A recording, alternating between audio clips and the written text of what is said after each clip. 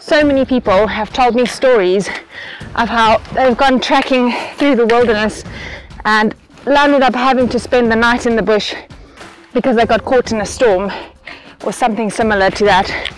And it's a difficult call to make, because do you try and get off the mountain in the weather, or do you try to hunker down, build a shelter and wait for the storm and the worst to pass before you try and make it home? Here is my breakdown of how to build a shelter in cold and bad weather conditions and to stay warm through the night. I'm Clarice. Welcome to the Live Ready channel.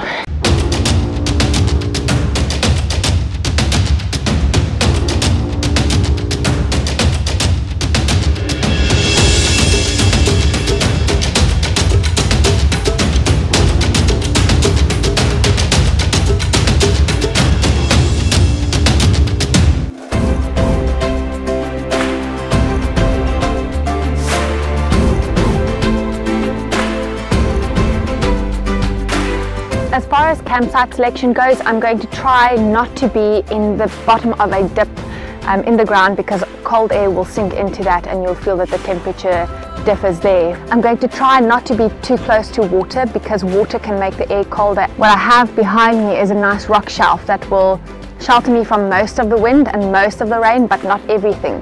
The trees, other than providing wood for my fire, are really helpful for also breaking the wind. Ideally, you want to hang your gear off the ground. If any of your stuff gets wet, it's going to transfer that moisture to you. Moisture is what causes us to suffer hypothermia much faster than we would otherwise. You're going to lose heat through conduction so fast because of that moisture, and that goes for your gear as well. So if you do put your gear down, try not to put it on the ground if you can help it. Now, it's been raining on and off all day.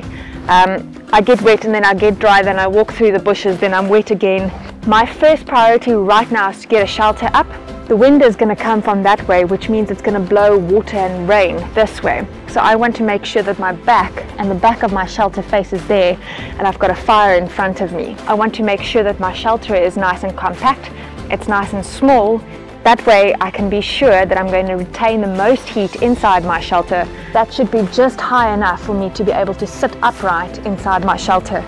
I'm also going to capitalize on any sunshine that I foresee. If I can, I'm going to try and face my shelter in the direction of the sun so that I can warm up in the sunshine. At the moment, I'm just tying off what's going to be the roof of my shelter. I really prefer to have a ground sheet on my shelter, a little space that I can sit on and lie on, but first I want to put some debris underneath so that I'm not exactly completely on the ground. Now, this stuff is super wet, so I'm still going to need to put something waterproof, like seriously waterproof, between myself and that, otherwise I'm just going to get cold. All of the foliage around here is wet at the moment. You're going to be really hard pressed to find something dry. Usually we use nice dry foliage. The reason why this is still going to help, despite the fact that it's wet, is it's going to create a layer of air because there are multiple leaves between myself and the ground. It's also going to allow for water to channel through it rather than go directly onto my top, and also to prevent conduction between myself and the ground so I don't lose as much heat. Now, before I put my ground sheet or the floor part of my top down, I am going to pull the twigs out of my hair and then put a mylar blanket over this foliage. The reason why I'm going to do that is because mylar blankets are so waterproof. They're basically a layer of plastic with some silver lining on it, and it's going to prevent the moisture from the ground coming into my shelter. So that mylar blanket is gold right now. Even though this top is 3000 millimeters waterproof, I still don't want that moisture right on my top. I'd rather put the mylar blanket between myself and the ground at this stage. I've set my shelter up obliquely. So this is a diamond shaped top. It's meant for putting up over a camping hammock. As it turns out, when I do that, I have a little piece of wall on the one side and I can use that to put my gear in and use it as a side wall. The other advantage of this shelter is that I've got a roof, I've got a ceiling, I've got a full wall at the back, so I can block out any wind or any rain depending on which direction the wind is coming from or the rain is going to come from. I'm going to turn my shelter so my back is basically to the rain. I've also got a floor, so that basically creates another space or another layer between myself and the ground.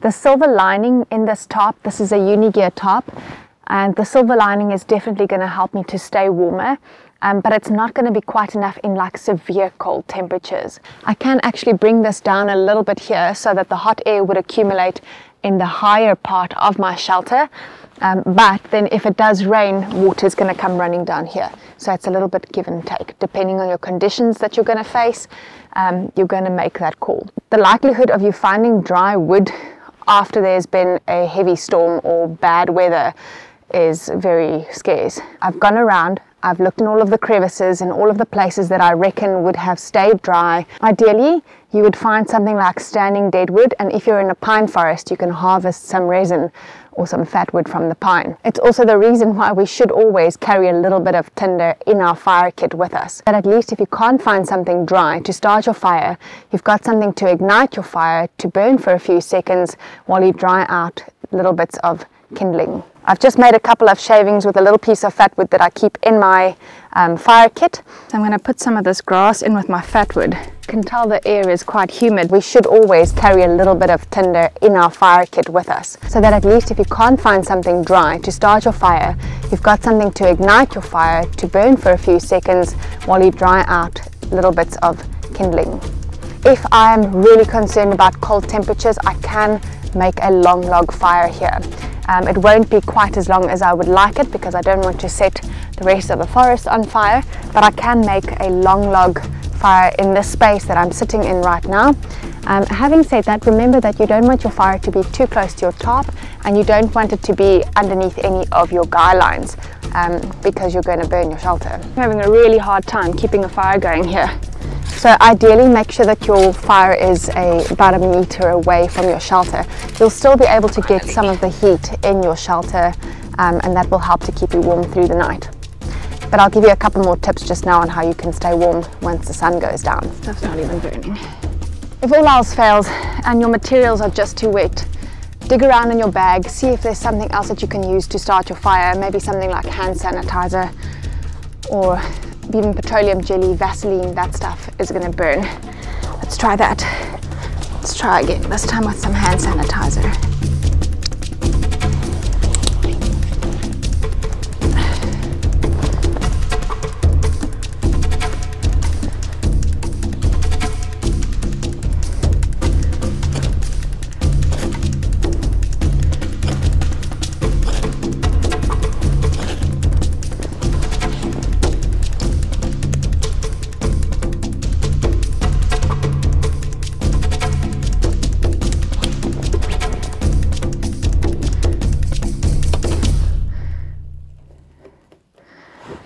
Hand sanitizer.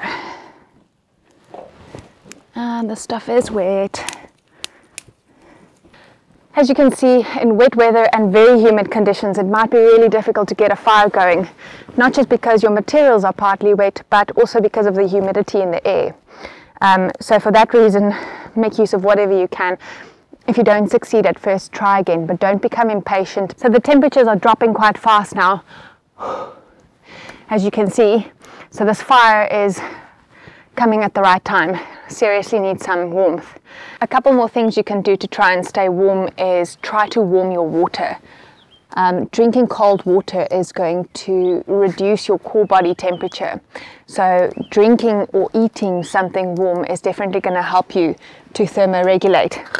The other thing that you can do is if you have something like, that's the lid, if you have something like a canteen cup like this guy over here, you can use this to put some rocks in it.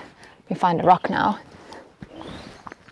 Don't put the canteen on the fire, but you can put the rock nearby the fire, either on the side or just to the bottom of it.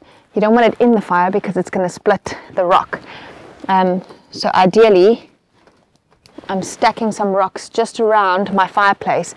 I can take those rocks out and I can put them in my canteen inside my shelter, sort of like a little stove would be, but the canteen is going to keep it from actually burning my tarp. If you've got something similar to a canteen, maybe you've got a little cooking pot, you can put some hot rocks in your cooking pot. Just make sure that you're not going to burn, but you can actually use that to keep warm inside your shelter. Whatever water you warm up and you don't drink, you can keep that against you as well. Once again, make sure you don't burn yourself. Put it back in its sheath, even if it's warm, and then you can use that similar to a hot water bottle. You don't want it to be boiling, you just want it to be warm. It has to be like at a drinking temperature. Once you've got your fire going, you can start getting concerned about taking off anything that's wet and drying it. So this guy line over here is actually in the perfect position for me to hang some of my clothes if I wanted to dry something. And that will help to dry it faster, except if it's raining. So if it starts raining again, then I've got to bring that in and I've got to put it inside my shelter and hope that it gets dry from hanging on my ridge line here at the back. Ideally, I don't want wet clothing inside my shelter. Any moisture or condensation from those clothes can go and sit on the inside of my shelter. It can drip down onto me, it can get stuck on me, and then I will also lose body temperature because of that. So ideally I'd want wet things outside of the shelter, dry things inside the shelter.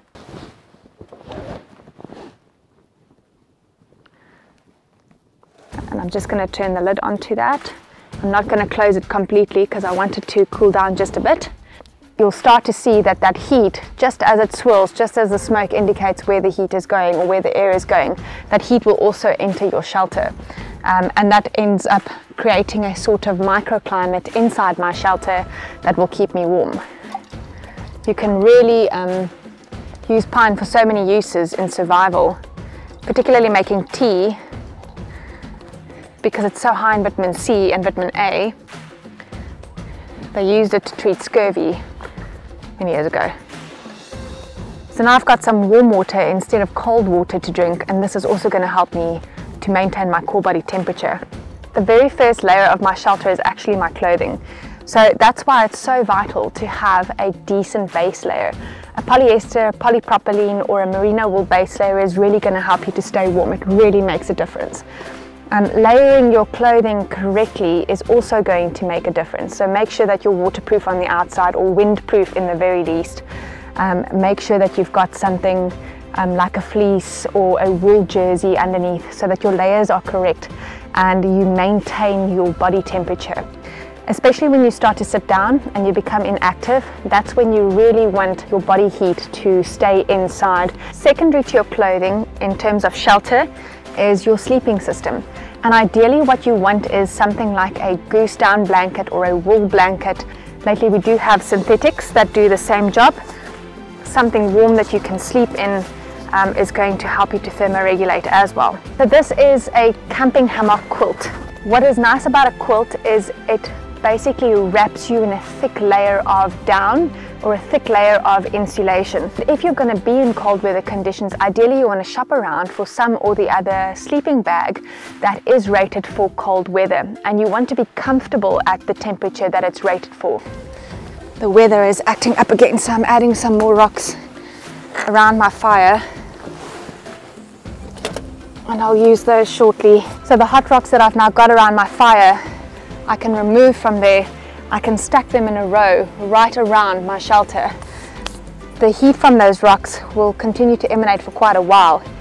And if I wake up at night and I'm feeling cold again, stoke my fire again, put the rocks back by the fire, let them heat up again, pack them around my shelter again. It's definitely going to make a difference to your core body temperature.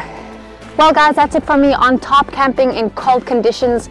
Do try out some of these tips. Let me know if they work for you, what circumstances you've used them in.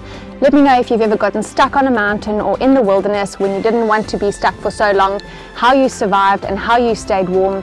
Until the next time, live ready.